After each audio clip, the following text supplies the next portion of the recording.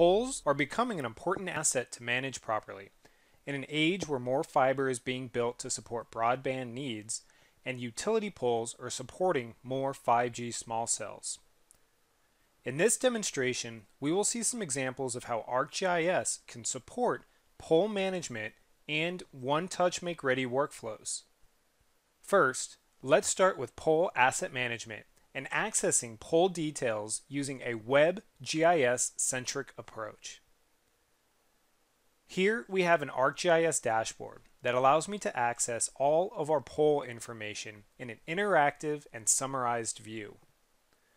All of the poles in the map are being summarized in the summary chart and the pole list below. As we pan around the map, we'll see the summary list update based on what's in my map view. If we want details on a pole, we can easily search for the pole ID, which shows me where the pole is on the map and pulls up information on this pole. Or I can select a pole from our list, which also provides me with pole details. Now the poles on the map are symbolized by the pole owner, which we can see here in the legend, and those owners across the top. And if I want to see poles by a certain owner, I can select that owner, which filters out those poles in our map view. With ArcGIS, we not only manage pole locations, but all aspects related to our poles, like joint use attachments and pole maintenance.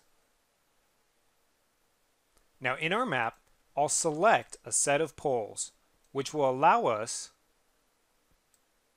to see the number of attachments on these poles, as well as a breakdown of the owners of those attachments.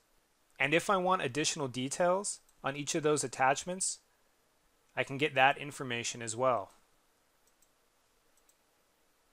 Lastly, as we perform our pole audits and pole maintenance, we are tying that information to the pole assets in the GIS.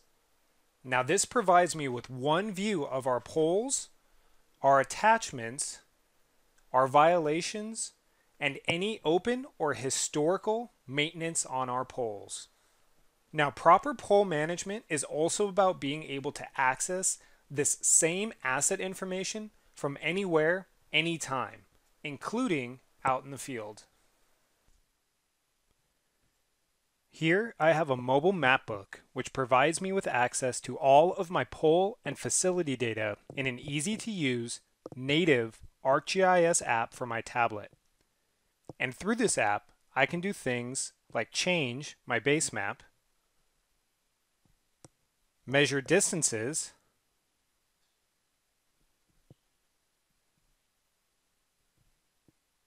and even quickly mark up my map.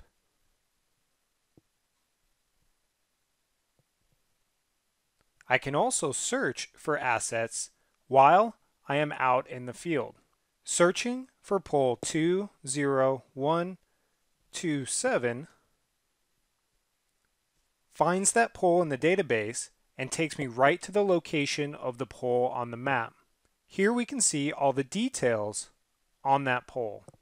I'm also able to pull up additional related information on this pole, like any attachments. And here we can see that there are 2 attachments on this pole. All of those current and past maintenance tickets are also accessible through our mobile map book and related to this pole. And finally, this mobile map book is used to start any pole surveys that we may need to complete while out in the field by integrating with other ArcGIS field apps for data collection. And these surveys include updating a pole location, reporting a pole issue, adding attachments to a pole, or collecting a new pole location. And we'll see some examples of these surveys in action in just a minute. So by leveraging ArcGIS as a web GIS to help manage poles, we're able to easily access asset information anywhere and anytime through a web-based ArcGIS dashboard and mobile field app. Now let's see how we can start collecting this asset information and performing a pole attachment survey. ArcGIS enables pole asset management as well as the ability to perform pole audits and surveys. Here, I am in our mobile map book, leveraging an ArcGIS field app, and from this map, we can launch into different surveys. Let's start with collecting a new pole location, followed by performing a pole audit and collecting information on attachments. So within our mobile map book, I'll select our new pole location survey. This brings me to a smart form to help me collect information on a new pole not in our database. We'll start with collecting the location of this pole. I'll use my GPS location or zoom in on the map and enter in the location of our new pole. Then we'll fill out some details like the pole ID, as well as details like what the pole is, a utility pole, its material, and who might the owner be. And if we have these other details, we can enter those in as well. Next, we'll add a photo of the pole. This will open up our camera, allowing us to take a photo of the new pole being collected. You'll also notice that the photo that gets stored with this pole record has been watermarked at the bottom of the photo with the pole ID, the date that this photo was taken, and the GPS coordinates of this pole. Next, we'll move on to the joint use attachment audit, and I can collect this information now or later as new attachments get added to this pole. But we'll collect information on one of the attachments for now. I'll start by selecting the attachment position on the pole, the attachment type, the owner, adding additional comments, and taking a photo of the attachment.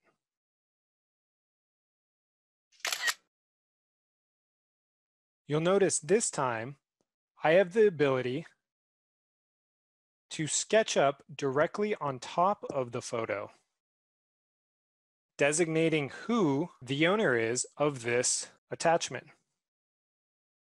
Now, before I send this record to the database, you'll notice I have the option to save this record on my tablet or send now, which means I can work in a completely disconnected environment and still perform my digital data collection. But since I have current network connectivity, we'll go ahead and send this record now. And since ArcGIS is a WebGIS-centric pole management solution, as soon as I submit that record, I can view it in any other ArcGIS app. So back in our mobile map book, let's go ahead and search for pole number 12345.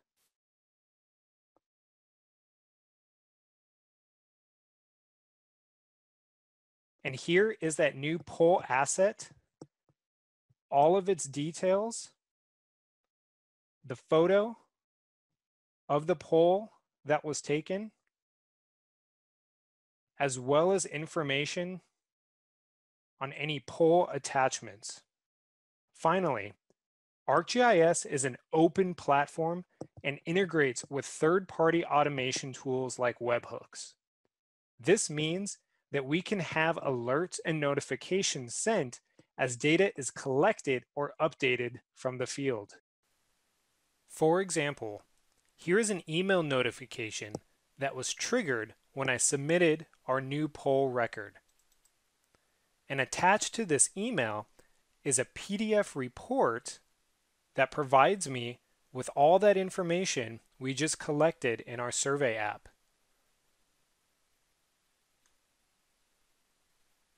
By leveraging ArcGIS field apps for pole audits and surveys, we're able to easily collect pole information and populate that data into our GIS-based asset management system in real time. Let's now move on to pole inspections and maintenance and show how ArcGIS can manage reporting pole issues, creating work orders and assignments, and verifying inspections or maintenance. ArcGIS is a complete pole management solution for asset management, performing pole audits, and managing inspections and maintenance. Here is a mobile map book in an ArcGIS field app that is displaying our pole assets. Now, while performing some routine work in the field, I notice an issue with one of our poles. Pole 1, 2, 3, 4, 5 shows that there is only one attachment on the pole, but it appears that there have been additional attachments added. Now, since I am under a time crunch for my field work, I don't have time to look into this issue further. But I want to quickly report this issue to our organization. So with pole 1, 2, 3, 4, 5 selected on the map, I'll go into our pole surveys and report an issue on this pole. Now this opens up a field app for quickly collecting information.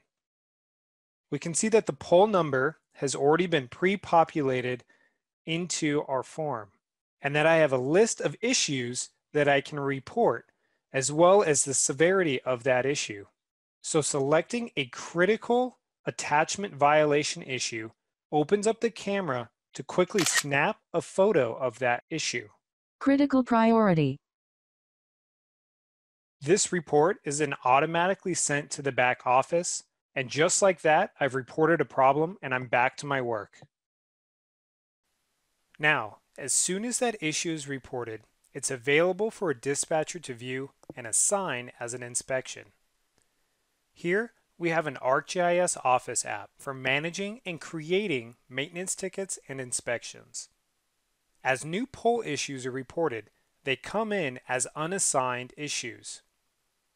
First, let's assign an inspection verification survey to one of our available field workers. I'll select the work order where I can see that it is a critical priority, as well as a photo taken of the reported issue. I'll then assign this inspection to one of my working field techs who is nearby. And it looks like Patrick is currently working and is only 61 feet away. Once this work is assigned, it then drops from our unassigned list. Next, I'll create a maintenance ticket associated with this pole for tracking further maintenance that may be required of this attachment violation. So I'll select our pole from the list, which opens up our ticketing form. I'll enter in our ticket number, the maintenance type, pole violation, update the ticket status as assigned, and we'll assign it to Patrick. Then we'll submit. Now, a work order has been created to verify this attachment violation, and a ticket has been created for this pole. So let's head back into the field to complete this work order and perform our inspection survey. Back in the field, I'll access my work orders and tickets through the ArcGIS field apps. Here we can see that a new critical assignment has been added. I'll select that work order and acknowledge that I have seen this critical assignment. Then I'll start our verification survey. To report if further maintenance is required on this pole, or if there are no actual attachment violations, let's go ahead and open up the pole maintenance ticket. In the survey app, I'll go to my inbox and hit refresh. This shows me all the maintenance tickets that have been assigned to me and will select the ticket for pole 12345. Here I have all the ticket information where I can verify this attachment violation does require maintenance. And I'll also enter in the date of my inspection. I can also add any additional photos that verify what's going on in the field. But for now, we'll just submit our update to this ticket, removing it from our inbox. Finally, since my work is now complete and I've verified that there is an attachment violation, let's close out our work order. Back in the office, we pull up our pole audit dashboard and we can see all of the maintenance tickets and any attachment violations. We can select the recent pole attachment violation from our list, which takes us right to that pole location.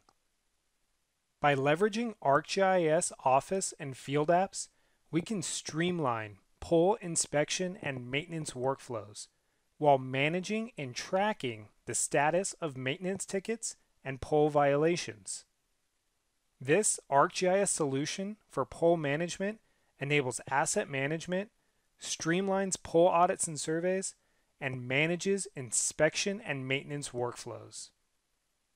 Poles are an essential asset in the communications world, and a WebGIS-centric approach to managing poles can help you improve all aspects of pole management.